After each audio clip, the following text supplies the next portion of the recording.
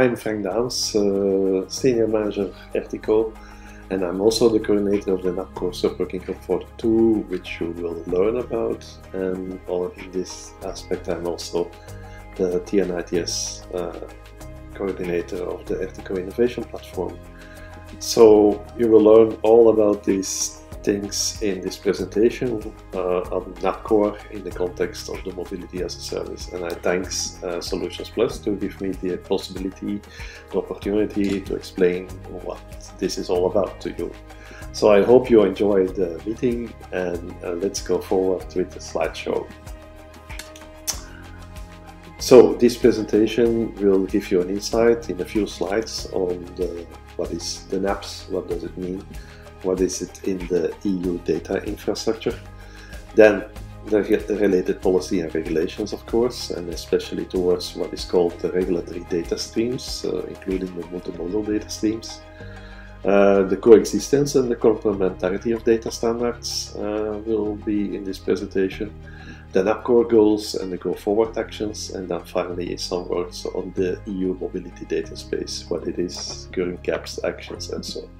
So let's go forward with the main topic of the national access points in the European infrastructure.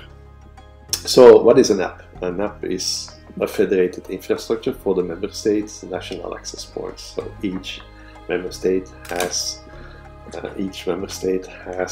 let's say, an access point, and it's in fact a single URL where you can find data, and this data comes from authentic data sources. So it's a kind of referral element. Now the way it works is explained in the website napcore.eu. And it is supported by legislation, the ITS directive from the Commission, and the related delegated regulations. They require that each member state must establish a national access point for mobility data. And by now, the work is ongoing, but many of the member states have established national access points, and mobility-related data is published and made available, for instance, travel information services. So, the goal of the action. Well, in fact, it is to empower the national access points as the backbone for the ITS digital infrastructure and to facilitate national and European-wide operational coordination for the harmonization and implementation of the European specifications. So quite a bit of ambition in this NAPCORE project. And in fact, if you look to the objectives, then you see that there are 4 objectives. First of all, it is within the objective of the European to become a leading player in the data-driven society. Second, it will stimulate the single market for data, the free movement of data within Europe and between the sectors, to the benefit of the citizens and travelers. Of course, database technologies will also make it possible to limit the impact of the transport sector on the environment. So here you find the relation to the Green Deal. And indeed, the data are the fuel for technology development, which is an evidence in this world. So if you look to what is going on with the NAPCORE project, it's an amazing project because it's the first project that unifies all the member states. There are 36 participants, including the notified bodies in Europe, 29 beneficiaries, so they all get money and subsidy. 26 EU member states, so it's one member state that is following and not really active, but the other 26 are active in the project. And then you also find supporting organizations, in caso Ertico, and then some organizations related to public transport. We have 3 associated partners like UK, Switzerland and Norway. And it started the 1st of April, which is the official starting date, but in practice it is exactly 1 year old. We started about 1 year ago in November. And yeah, we are going for completion date on the 31st of December 2024. So this slide explains, let's say, the regulatory and policy around all these initiatives coming from the Commission.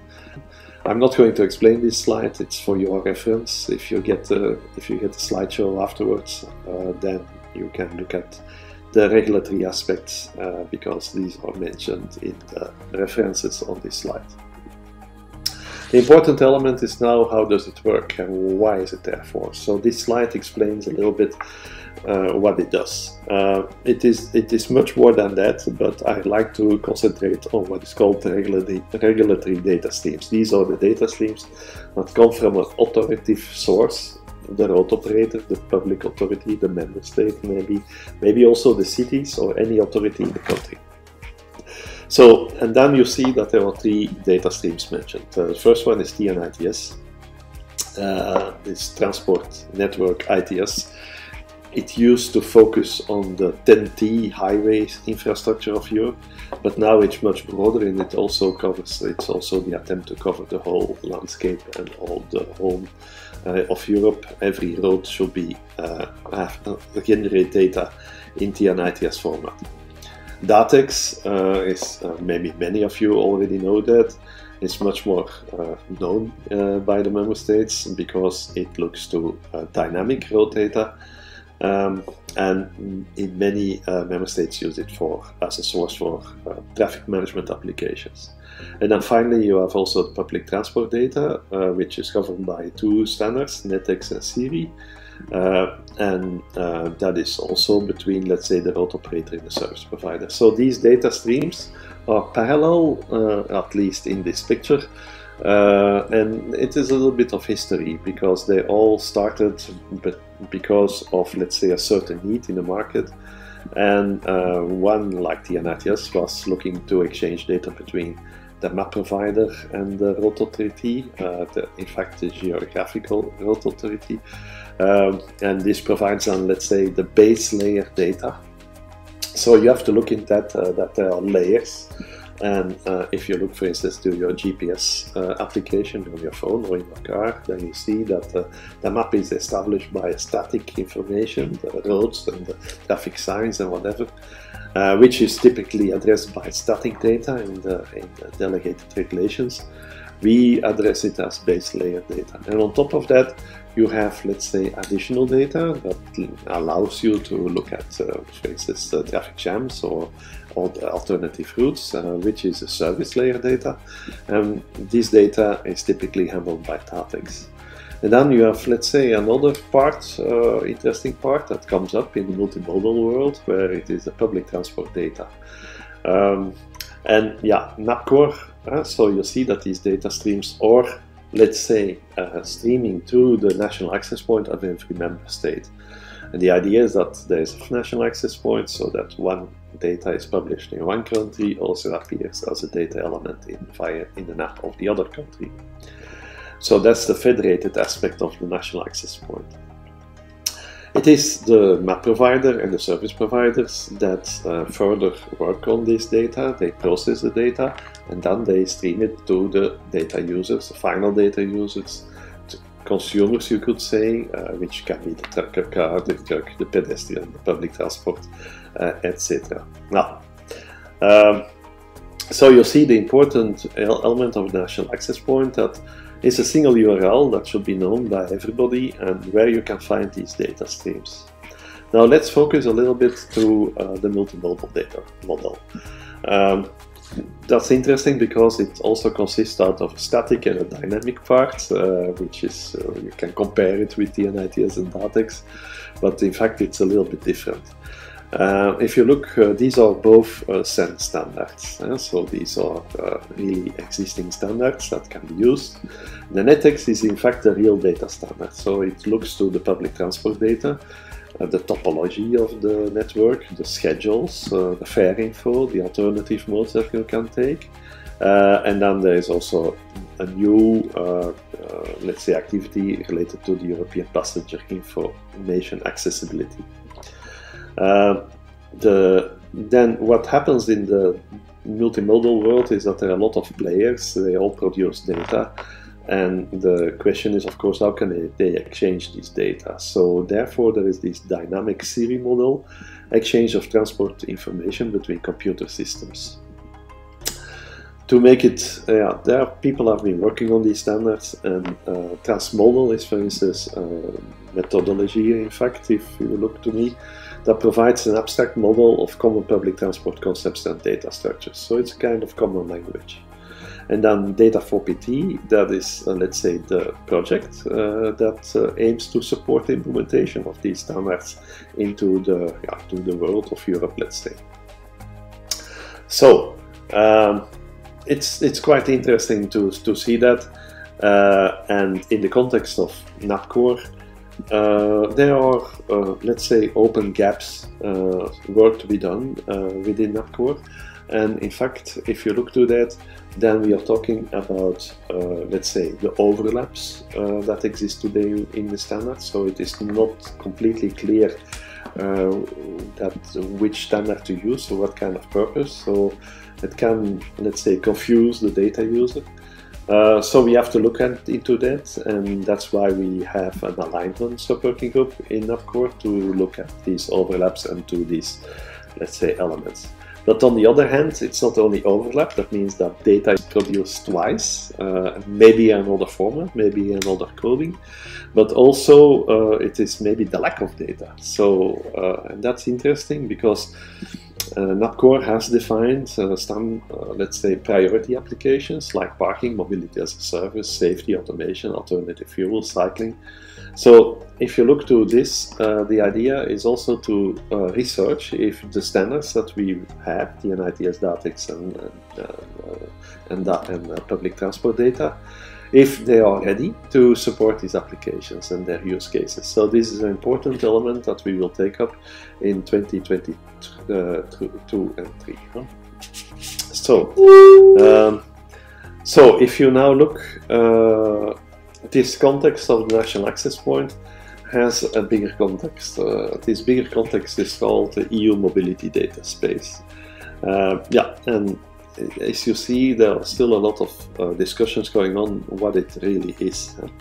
What is the EU mobility data space? For instance, in Germany, they think it's URL for publishing data.